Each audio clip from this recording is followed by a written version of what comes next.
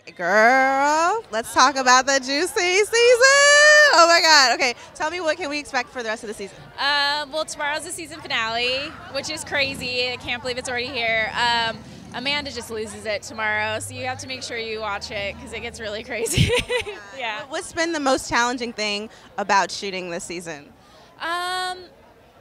I think it was just always being in that like state of mind, just always being like really dark, and it took a big toll on me just because we shoot so fast. I mean, we shoot like 55 to 60 pages a day, so I never really had a chance to like pull out of it because we were shooting every day. So I think that was probably like the most challenging, but it's also like that's what I want to do with my life. I want to be an actor, and it's fun to play and like create this crazy character. So yeah, it had its challenges, but it was also fun at the same time. So What's the most delicious part about working with Tika? Delicious. She's just so sassy, like in real life and like on camera. So that's always fun, you know. Do you ever find yourself being a little sassy? Yeah. I mean, you can ask my husband. I'm sure he'll tell you when I'm sassy.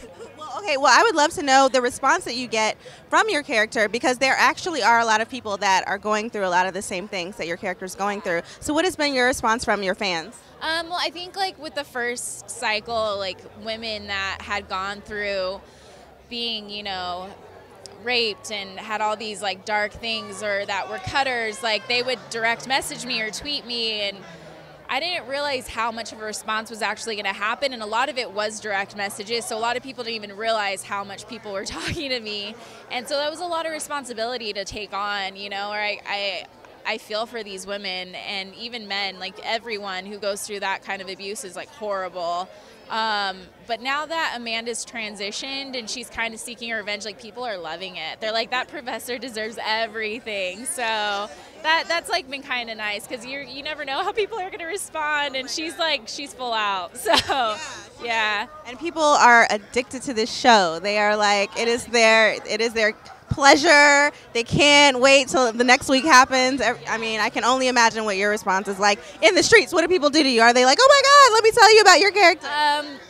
Kind of, or they'll be like, I was walking through the airport and they're like, take your meds, and I was like, it's always fun.